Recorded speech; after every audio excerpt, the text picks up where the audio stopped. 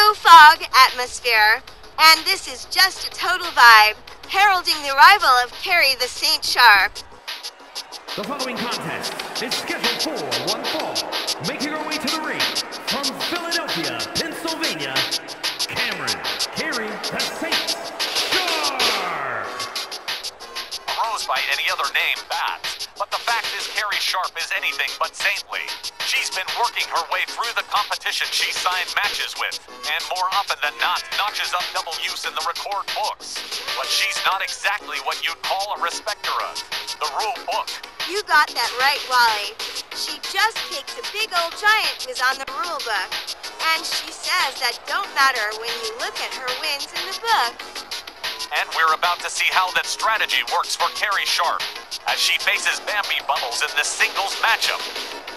I don't know about that part. Bambi Bubbles may have the stupidest name on the planet, but she sure can wrestle.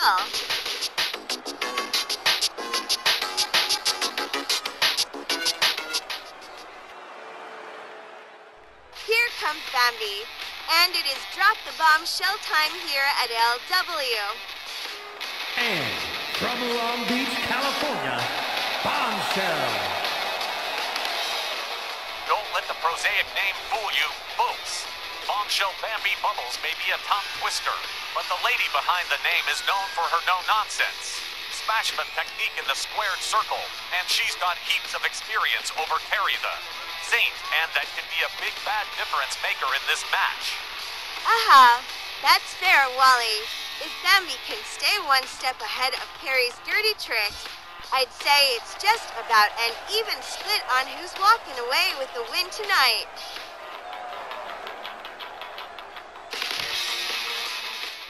Okie dokie chiki, the ladies are ready, the referee is ready. Let's light this chihuahua on fire.